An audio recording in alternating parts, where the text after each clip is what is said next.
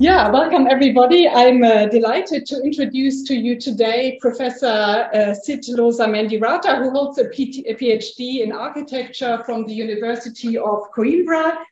He is an integrated researcher in the Center for Social Studies at the University of Coimbra. And since 2012, he holds the chair in the history of Portuguese architecture in the Department of Architecture of Lusófona, University of Porto. He specializes in the cultural heritage of the Portuguese influence in South Asia, and he has conducted 27 georeferenced topographical surveys of archaeological sites in India in collaboration with the Archaeological Survey of India.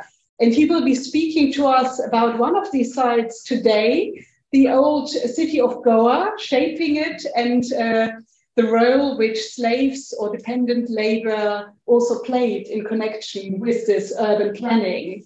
Professor Mendiratta, Sidh, welcome, and thank you very much for speaking to us today. We're really looking forward to your presentation. Good afternoon. Thank you, Professor Hegewald, for welcoming here me in Bonn and for your introduction. It's a delight to be back with this weather. And I'd also like to thank Dr. Kettler for all his help at the archive in the AIK. And as it will become obvious, my training is in architecture, so I'm not a historian. I think that will become clear as I move along. But it's always a pleasure to talk about old Goa and Indo-Portuguese history. So I will be providing first a brief introduction, context for old Goa, or the city of Goa, and which was the capital of the Portuguese Estado da Índia, which was the early modern empire, with a lot of quotation marks, which the Portuguese established in the Indian Ocean region, in Eastern Africa, and in Asia. This was essentially a maritime endeavor. It was originally planned to control the maritime routes along the Indian Ocean, and especially to control the bottlenecks of the long-distance maritime routes.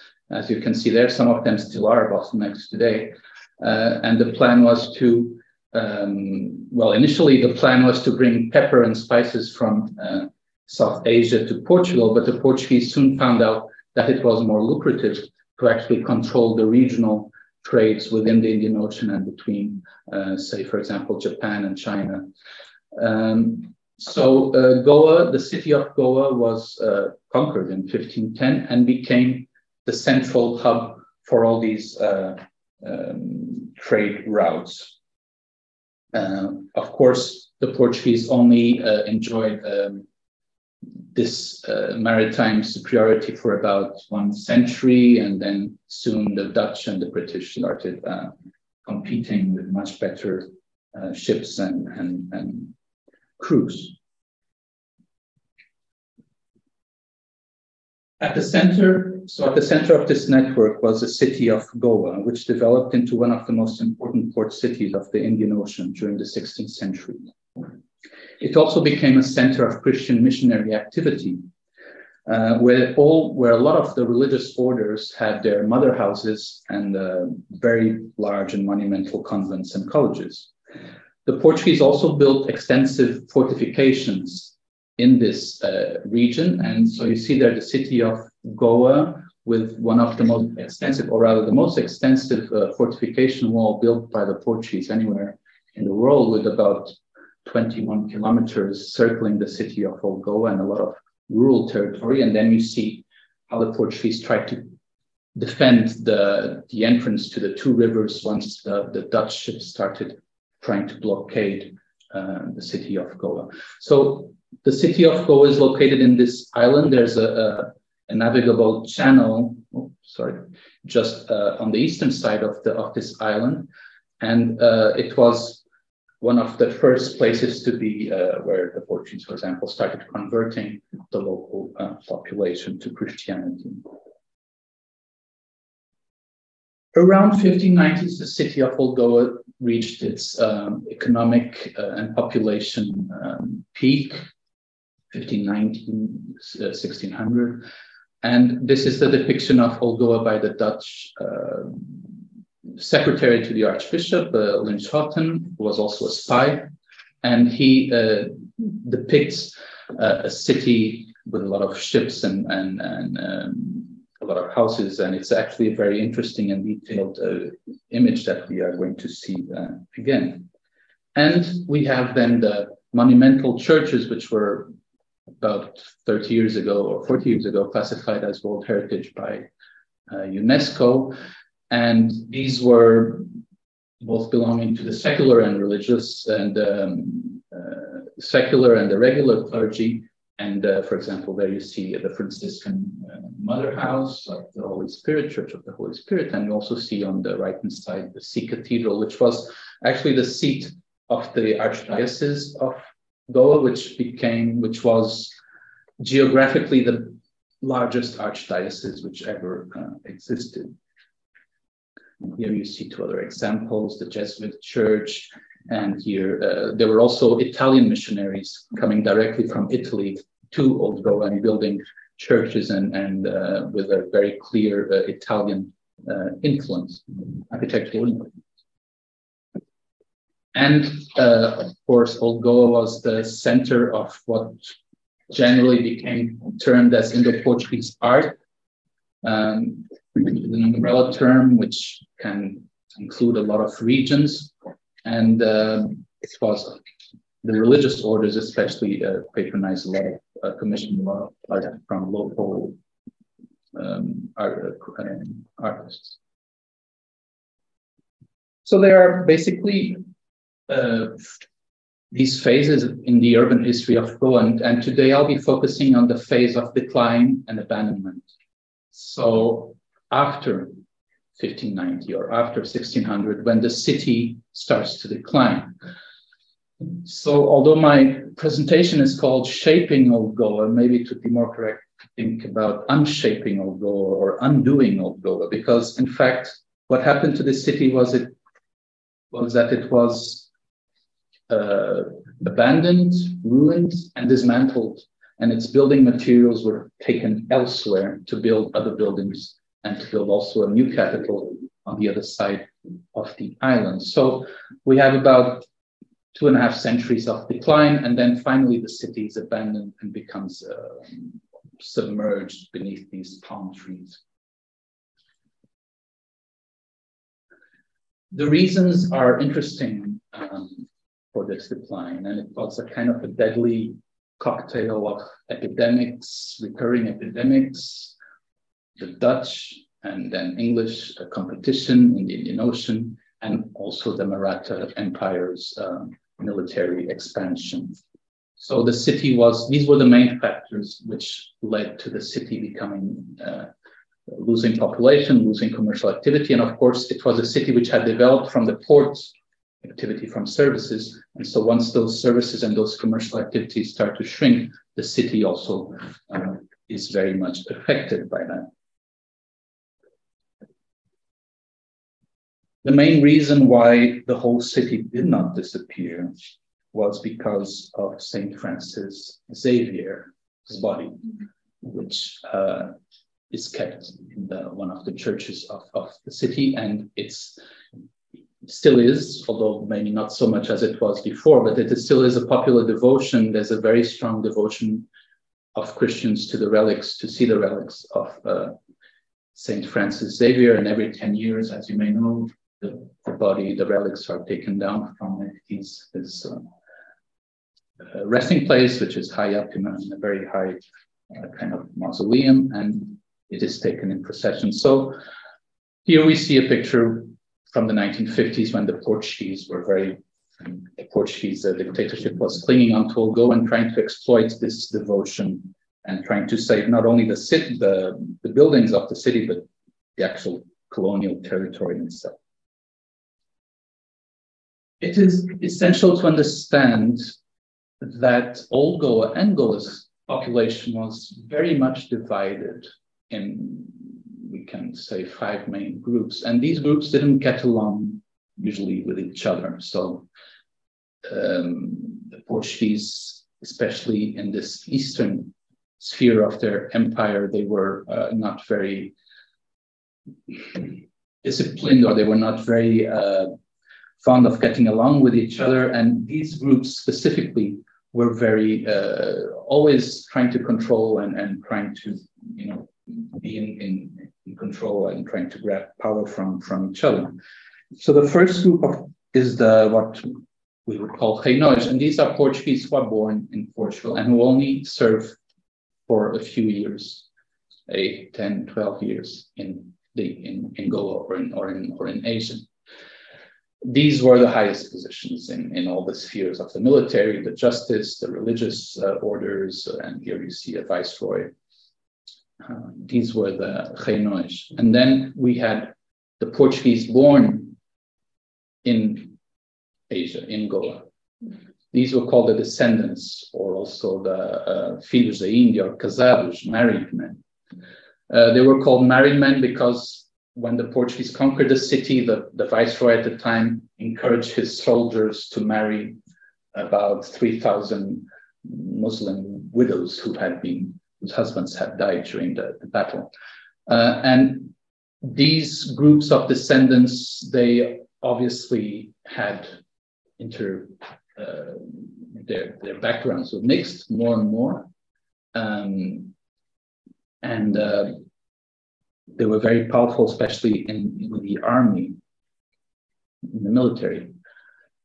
And then they didn't get along, especially with this group, which were the Christians of Goa, so the local population converted by the Portuguese, who, it's very important to remember, kept their caste consciousness. So you had Brahmin Christians, you had Kshatriya Christians, you had Dalit Christians, and very much divided along caste lines, and the caste consciousness was very important for the identity of this group. And so this group became more and more powerful as time progressed, and they became also clearly the majority. Then we have non-Christians, overwhelmingly Hindus. There was always a non-Christian Hindu population in Goa. Today, there's a sense that the Portuguese didn't tolerate Hindu inhabitants in Goa or in their capital city, or that they were not allowed to live there, that could only work there. But actually, the evidence shows that they were very much in charge of all the commercial, the shops and the commercial activity within the city was very much always in the hands of Hindu merchants. And then we have the slaves and the freedmen, free slaves. The history of Goa in general is very much under-researched, and especially groups which don't have a lot of voice in the documents. And among them, of course, the slave population is very much, it's a challenge to understand how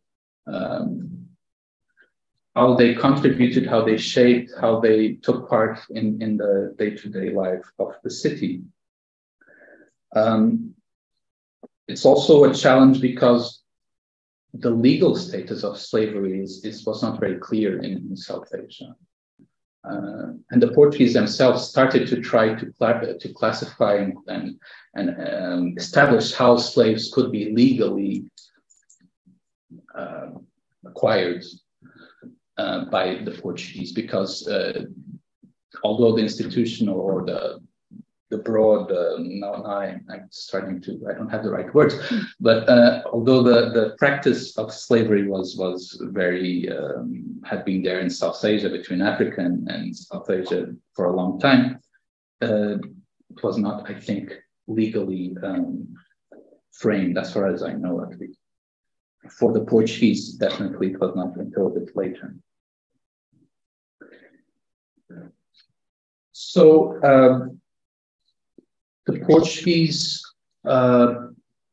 brought slaves from 5 main regions: Eastern Africa, mostly from the Mozambique region, from the Bengal, the Bay of Bengal, and the Bengal region, from the broad area of the Eastern Indonesian archipelago, and from China and Japan.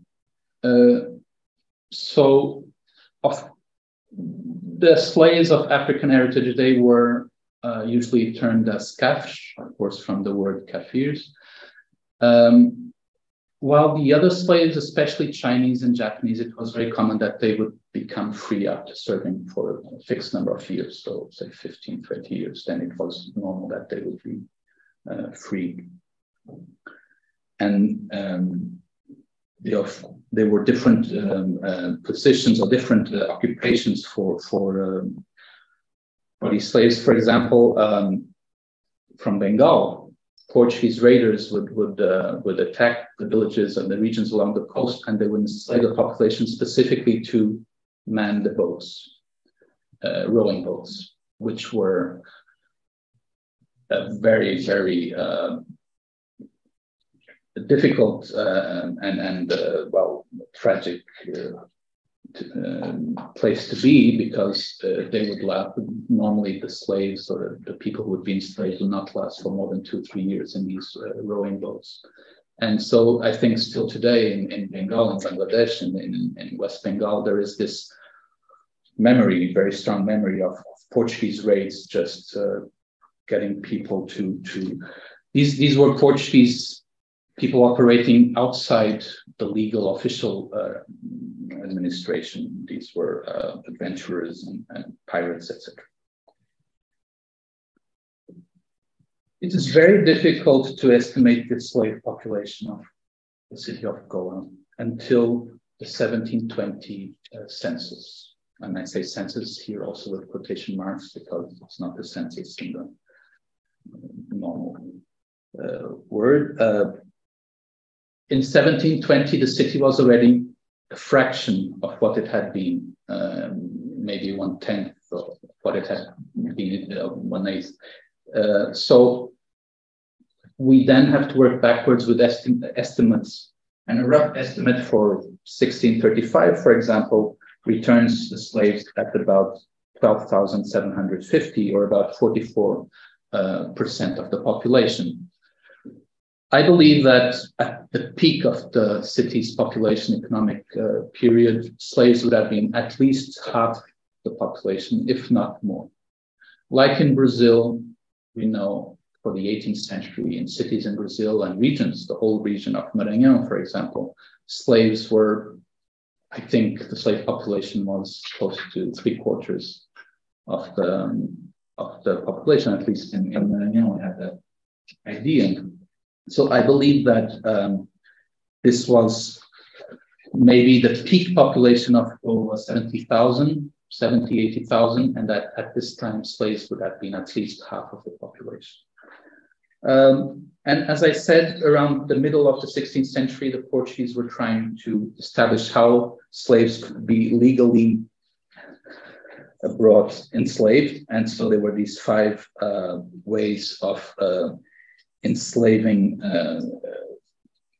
people, but these were determinations by the archdiocese. So it were the archbishop and the religious orders were concerned, of course, about the legal and the Christian aspects, the theological aspects of slave ownership. They themselves, of course, owned a lot of slaves. This census is interesting. The 1720 census is interesting because it's giving the population of the city according to the parishes. So Old Goa had 8 parishes, and we know where they were. And so if we translate the 1720 census into the parishes, we have an approximate view of how the population was divided between these 3 groups. So slaves, Christians, and non-Christians.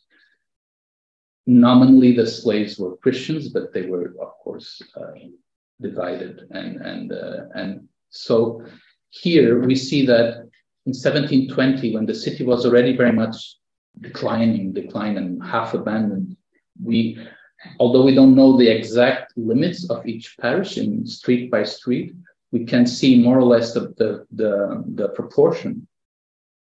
For example, in the northeastern parish of Santa Luzia, we see a very high Hindu proportion. And in the central parishes of Sea Cathedral and the Rosary, Our Lady of the Rosary, we see a very high slave proportion. Whilst in some other parishes, like in the Santísima Trindade in the southeast, there were no slaves at all and very few people in general. That was the area most affected by the epidemic. Santa Luzia was a place where there was shipbuilding activity. Actually, boats were built for river traffic and for local, regional traveling, so vessels of very small size. And it's apparent that these were built. The majority of the population were Hindu, and so the carpenters also were probably of Hindu background. Whilst in the other side of the city, we have the suburb of São Pedro Panelim, where most of the richer, more affluent families of Old Goa, of the city of Goa, fled or shifted. They started shifting towards the west along the kind of a linear city, or suburban area, which developed along the western side. So these two. This census allows us to compare have a broad idea of the division of the population. Regarding the slave population in the central parishes, I believe it's connected to the religious orders and to maybe the main equipments, the main civic infrastructure. So we had these huge convents and colleges. We had the Inquisition tribunal. We had the Archdiocese Palace. We had the Senate. So then we had the Royal Hospital, which was quite big also for the time. So these were the institutions, I believe, that were actually having the largest number of slaves. And these were religious, most of them religious institutions. So the first point I would make is that one of the reasons why these colleges, these convents, these churches were the last buildings to resist the depopulation process of Old Goa and were able to keep functioning even when almost all the city's inhabitants had fled or had died or had gone elsewhere, was because they had access to this slave workforce. This becomes especially true after the loss of the northern province, which was the main one of the main economic providers for the city of Goa and for the territory of Goa after the Portuguese had lost control of the Indian Ocean. So once the British and the Dutch started to control the main maritime trade routes, the Portuguese became more and more dependent on little territorial possessions like Mozambique, the northern province, or even Sri Lanka for a while.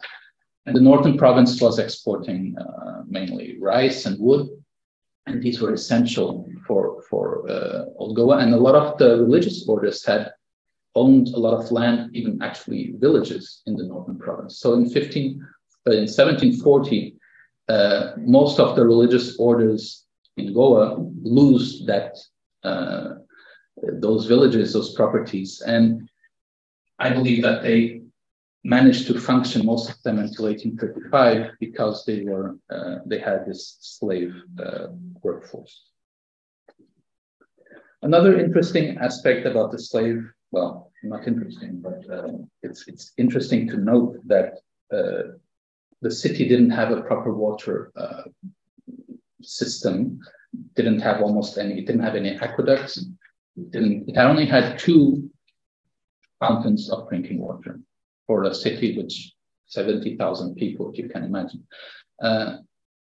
Most of the people drank water from wells, those who could not afford water being brought from these two fountains. And the water was brought from the fountains, obviously, by the slaves.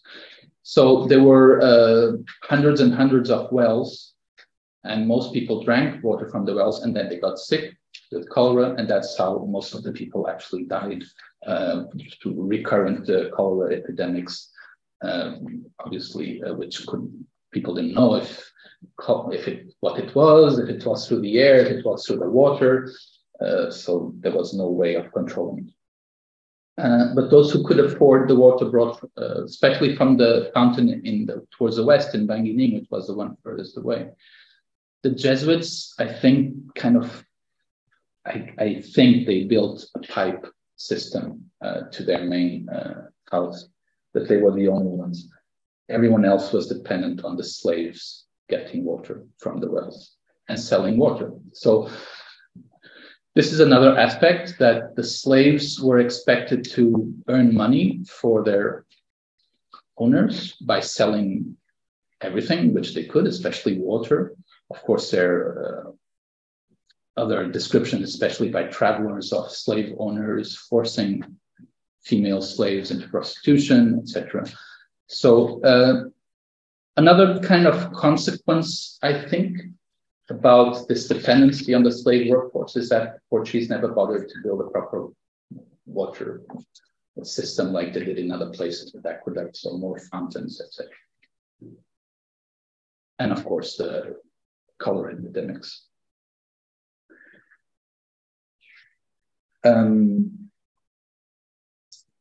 Portuguese never put together a slave army like other especially Islamic powers in South Asia had done. So there was a long-standing tradition of slave warriors coming from the region, broadly speaking from Ethiopia, and being integrated into armies, large armies, standing armies in several of the sultanates, or even in Persia, I think, and at a certain point in the Mughal Empire. So the Portuguese never did this. They did, of course, use a lot of slaves for their battles, but they fought in small groups with their owners. So, as Timothy Walker notes, the slaves that the Portuguese Eastern Empire employed sporadically as soldiers were levied in small numbers from the households of Portuguese elites, and often fought side by side with their masters. So, end of quote. So this greatly reduced the risk of a revolt, of an uprising, which the Portuguese, obviously, they wouldn't be able to control. But in other sultanates, in other powers of India, the slave warriors of Ethiopian heritage, the Habshis or the Siddhis, they became, of course, very powerful at a certain point in different times, in different places in South India. And then there is the issue of runaway slaves, which was always happening since the beginning with the Portuguese bringing slaves, especially slaves of African heritage. Usually, when these slaves ran away, they would join pre-existing communities of cities. And there's an interesting study by Stephanie Hassel, which shows that about 70% of the imposition processes relating to slaves were connected to their conversion to Islam. So these were probably runaway slaves who had been fetched back, or who had returned, or who had somehow converted, or had been amongst Muslims, most probably amongst city communities. Once the British controlled in the early 19th century, established their supremacy all over South Asia and along the borders of Goa, of course, then the slaves could, at the moment they would leave the Goan territory, they would be free. And this is what happened, I believe, in around 1840s, 1850s. So almost like I think approximately at that time there would have been around, I think, 1,000 slaves or something like that, and they disappear from the history of Goa, and they become memories in the family, the rich families. So this is another aspect. But the treaties which the Portuguese made before that, during the early modern period, with all the neighboring powers, usually each treaty had always one article about returning slaves or being compensated for runaway slaves. That was very, very common.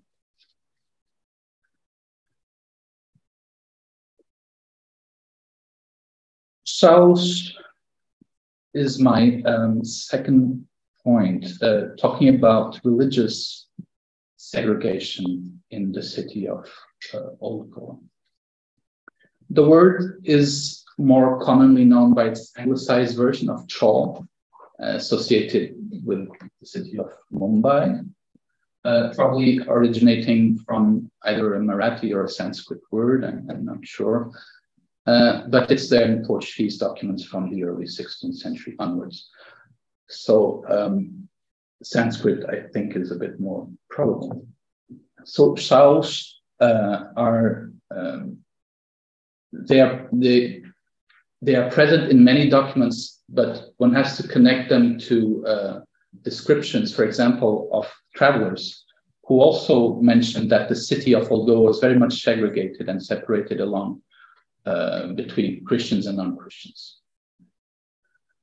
So, for example, the Italian traveler Gemelli Caveri in the late 17th century mentions that Hindus and Muslims lived in a separate portion of the town. Earlier documents, Portuguese documents, mention Shaus as inhabited mostly by Hindus, but also mixed between Hindus and Christians. And there are quite a few documents, official documents, trying to separate that the Shaus should be only either for one or for the other. So this is a constant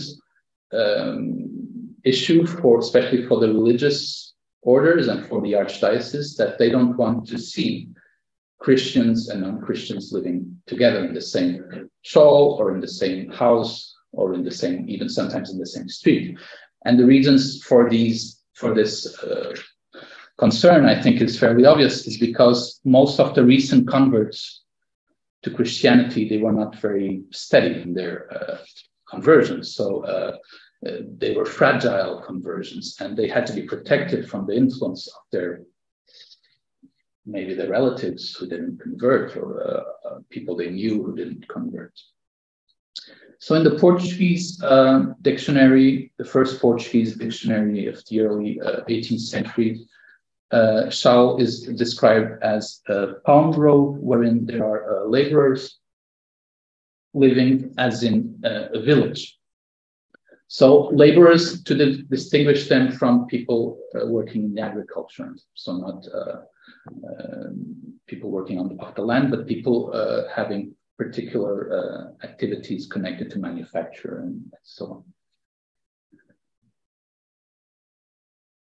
Charles Boxer connected the Chals to the bailadeiras, or the notch girls, notch women, who dancers rather, who then later on during the British times, 19th, 20th century, had this reputation connecting them to prostitution whatsoever. But the Portuguese word bailadeira also entered French and other languages. And Boxer notes that there are a lot of official documents which say, trying to forbid bailadeiras, these women which initially might have been connected to Hindu temples, serving women associated to a temple, working for a temple,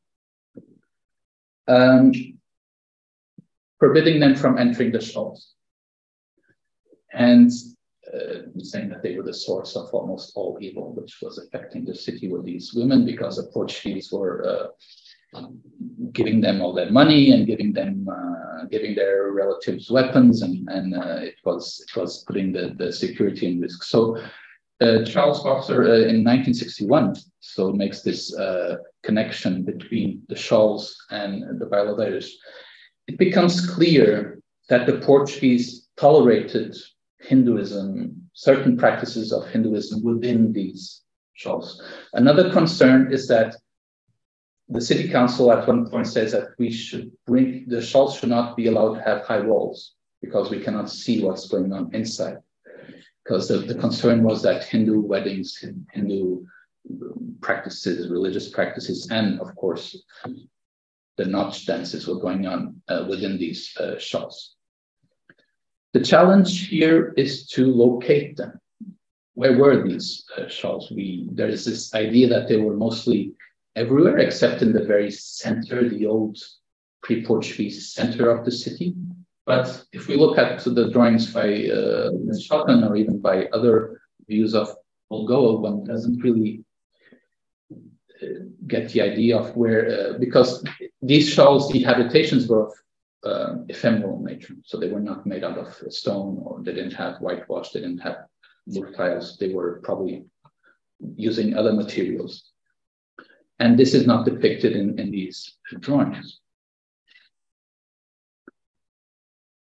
So if we look again at the 1720 census, and if we start to look at some of the early 20th century records, which are giving the names of the different plots within the area which once was occupied by the city.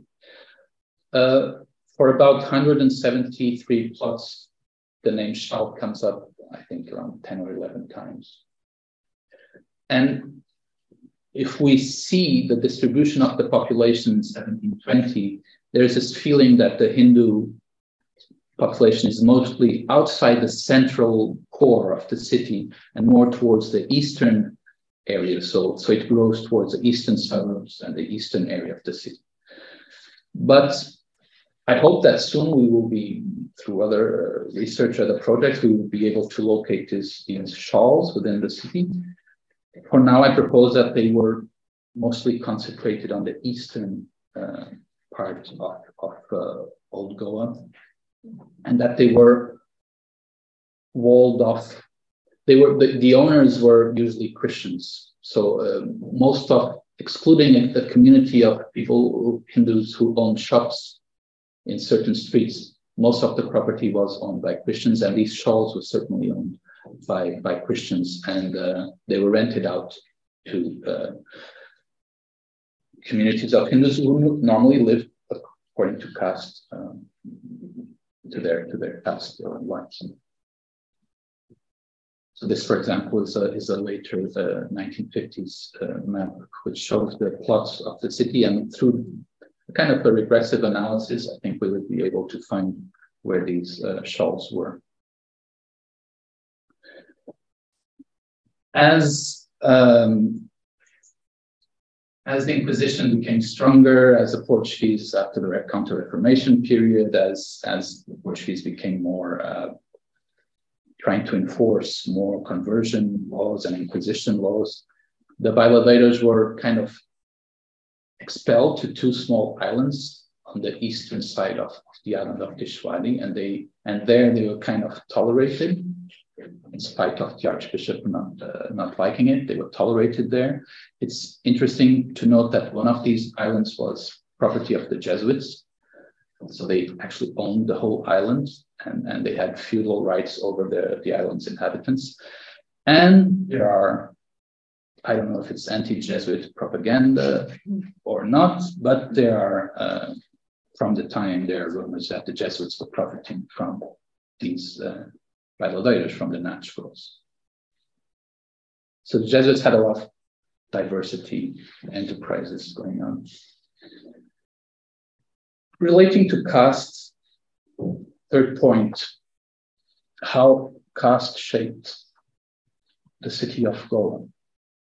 Here, I would like to talk about caste within the Christian community.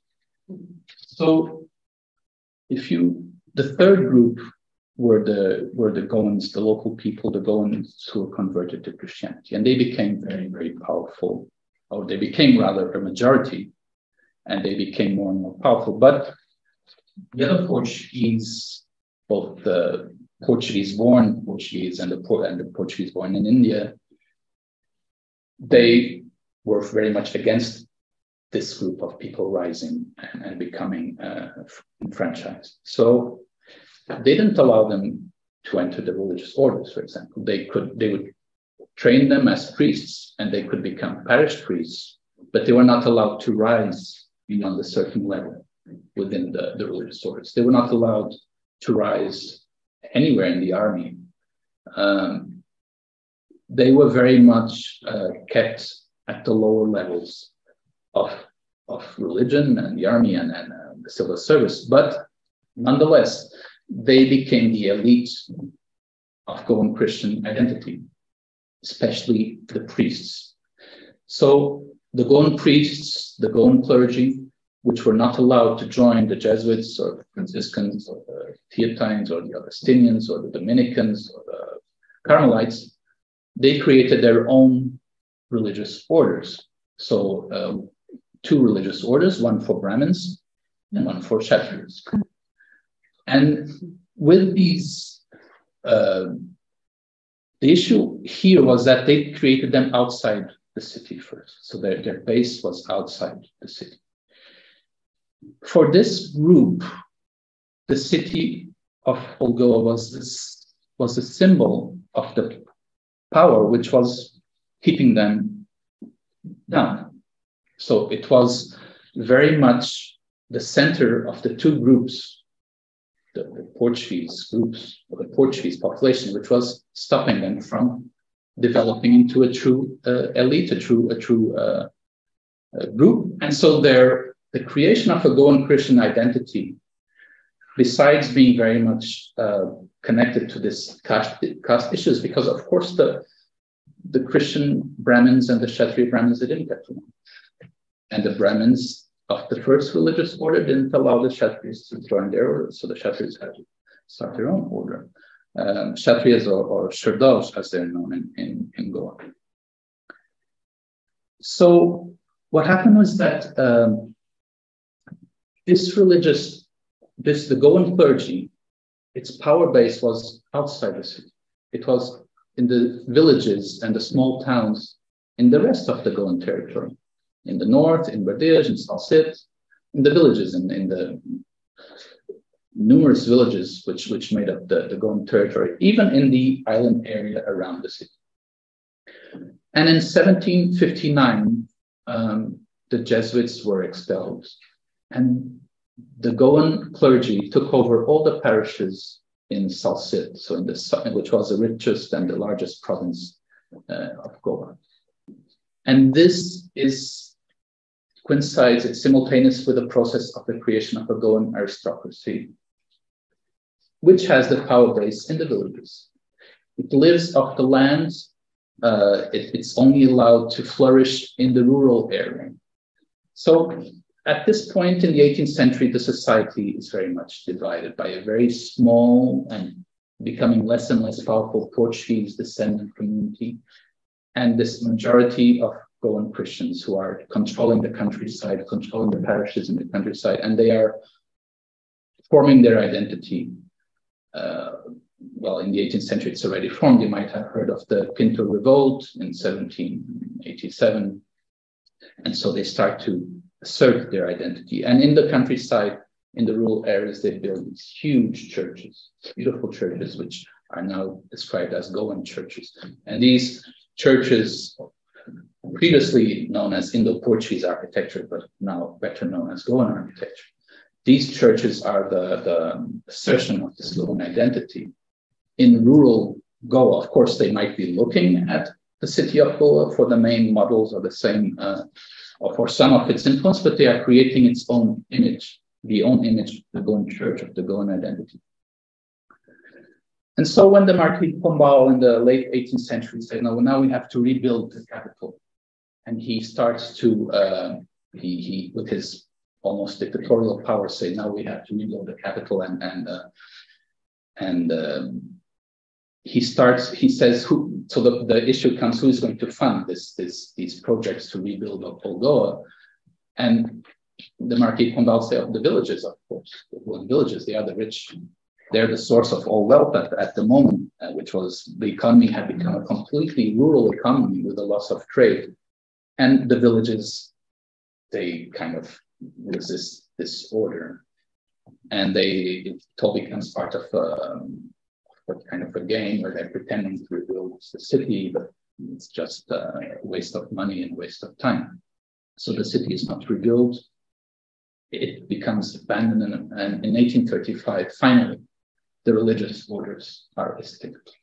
And this was the moment that the Goan clergy was waiting for, to take all the valuable religious artifacts, statues, organs, pulpits, images, everything which had made these convents, these colleges, these churches so rich during the early modern period, and which had always denied the Goan clergy the possibility of even joining them, but which often had trained them as priests. So finally, these artifacts, they are spread all over Goa, the churches all over the territory of Goa. You have the bell, which now stands at the main church in Panjim, the present-day capital, coming from the Augustinian convent. And then you have, all over Goa, you have these wonderful altars and woodworks, which now are sometimes in small churches, and you can see that these altars and woodworks were built for larger churches, and they were just made to fit into other places. So there was a kind of a dispersion of objects from the city of Old Goa, and of course the city itself in 1835 closed down. The last inhabitants left. The only reason why the whole city and the inhabitants left and the city was pulled down and its materials were reused. The laterite stone was reused to build other buildings. And this is also an interesting point, because laterite, it was cheaper to actually quarry the ruins and the older buildings than to mine for new laterite. So the laterite was rebuilt, was reused, and also the other stones, the basalt stones, which were very rare. And so the house by house, building by building, the city was dismantled and kind of rebuilt elsewhere. The only reason why the whole city didn't disappear was St. Francis Xavier. So this was the real miracle of St. Francis Xavier, was keeping the buildings there.